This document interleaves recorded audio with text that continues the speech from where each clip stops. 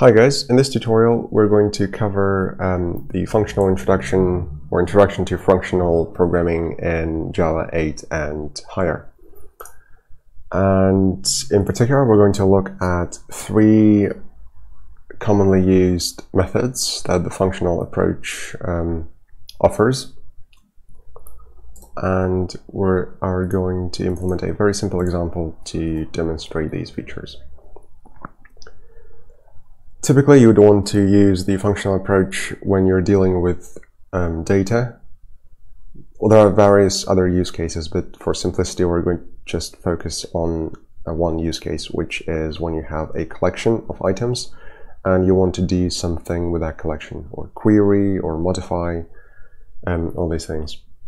So imagine we have a list of strings. It's going to contain our data, which is going to be just some names. So I'm going to just come up with some names: Adam, Bob, Carol, Dave, Eve, Francis, Greg, Helen. And let's do some repetitions that begin with the same letter. So Anne,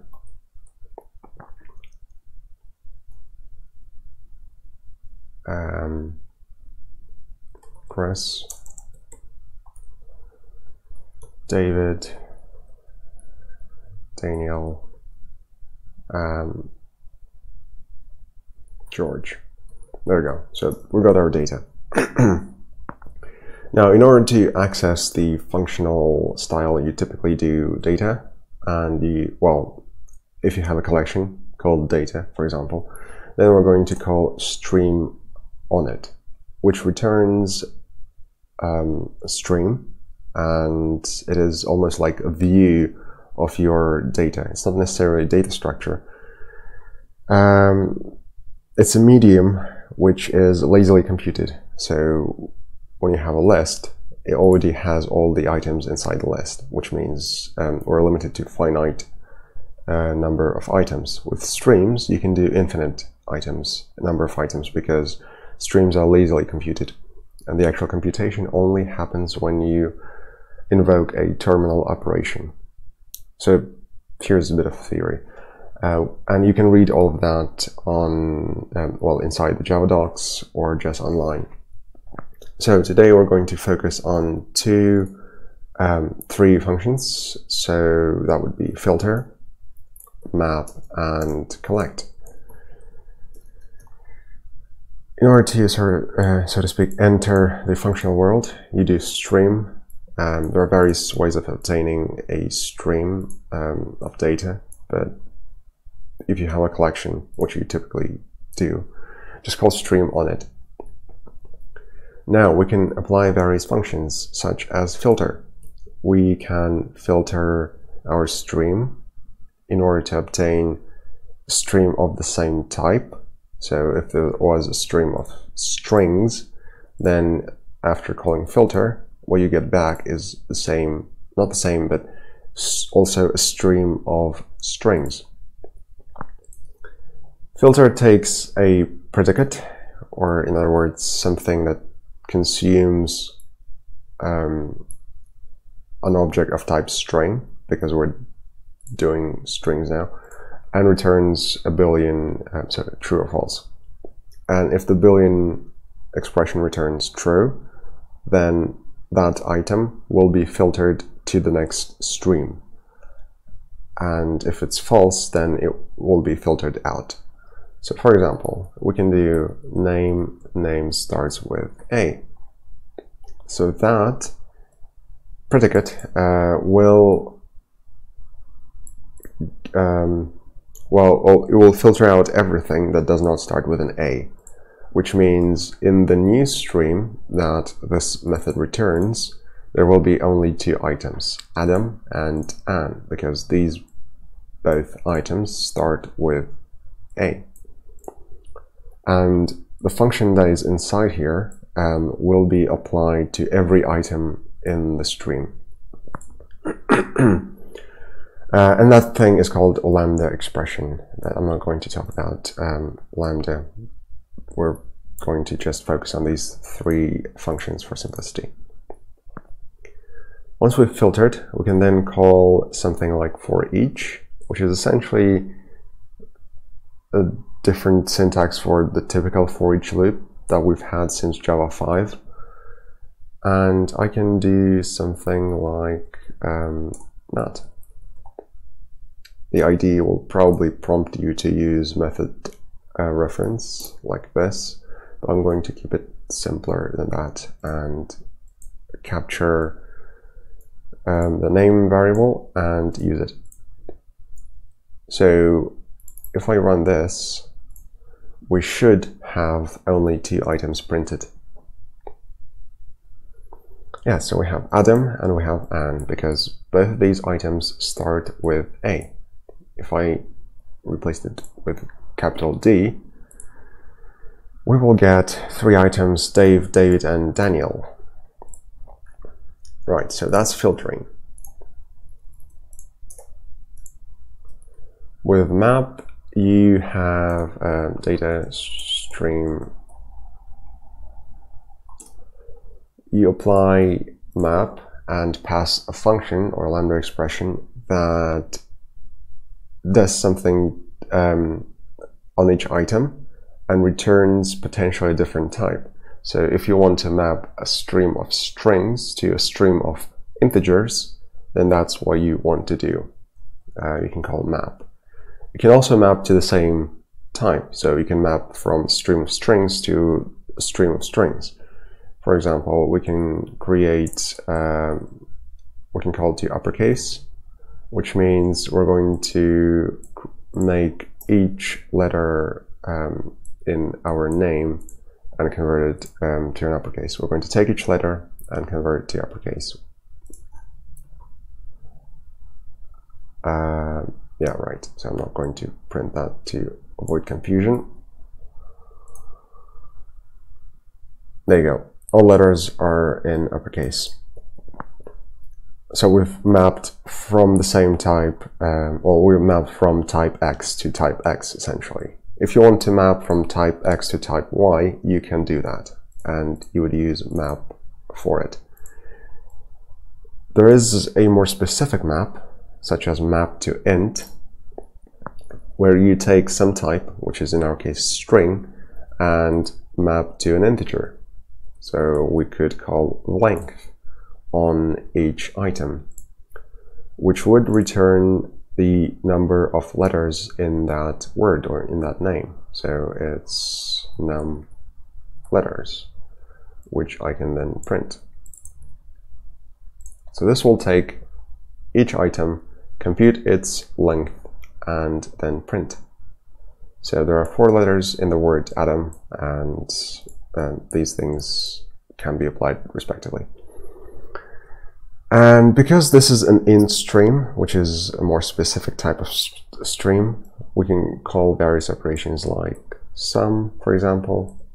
I'm going to keep it like this for now. So that's map. You apply map when you want to map from one type to potentially a different type. And this essentially destructs the original data in the sense that you won't have access to it. So here I don't have access to my item, which is name. With filter, you're simply filtering, you're not destructing anything, you're not destroying anything. Right, so the final thing is collect. You can use collect to collect a stream of things into one of the JDK data structures, such as list, set, or just generic collection. The thing that I found very useful is collectors grouping by. So imagine you want to group your items based on a particular property that those items possess, which could be the first letter. So say you want to group these names based on the first letter. So if the first letter is A, then we're going to group them by, well, that group is going to contain 2 items, Adam and Anne. And we can do that for every letter. And the most natural data structure for it is a map, which maps the character, which is the first letter, to some collection or a list of names. So the character A would map to the list containing Adam and Anne. Groupings. If you were to approach this using the object-oriented approach, then you would end up with quite a bit of code. With the functional approach, it's a lot easier, because what we can do, or because of this particular useful function that is called grouping by, we take the data item and we use the property that we want to group by, such as the first character. And just like that, we've obtained all these groupings, which I can very easily print using the for each function, and which takes a by consumer, which is first letter and names. Again, you probably would want to look at Lambda expressions either before this tutorial or afterwards. So, and then redo these steps so that they're clearer. And I can print, so I can say first letter and then names. So that should create groupings and print them. So if you ignore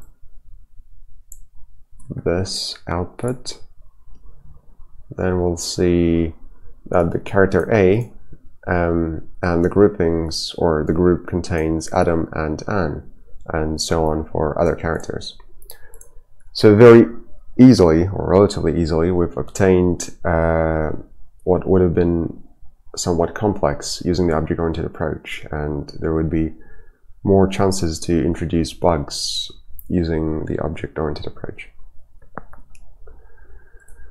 Right, so one of the most important things to note is when you're using the functional approach, you're focusing on the intent, as in what you want to do and not how you want to do it. And everything else is figured out by just some magic kind of thing. With the OO approach, you typically say what you want to do in terms of how you want to do it as well. So you kind of say, do this, do that, and then you provide implementations for these, do this and do that. Here, you're just going to say, collect and group by this. In fact, you could have even taken this away into a method reference and call it something like group by first letter, in which case it would be even more readable. And so in this tutorial, we've looked at the very first, or very gentle introduction to functional programming. What you have is this stream method that you can call on collections that will give you a stream object on which you can operate. And they can also be parallelized very easily. You just replace stream with parallel stream, but that's for another tutorial. And we've also looked at filter, which allows you to filter a stream into another stream of the same type. And we've looked at map, which allows us to map a stream to another stream, potentially of a different type, but it could also be the same type. And finally, we looked at how to collect these things back to our data structures, such as list and map. And also, don't forget to vote on the contents of the next video. The link will be in the description. Thanks for watching.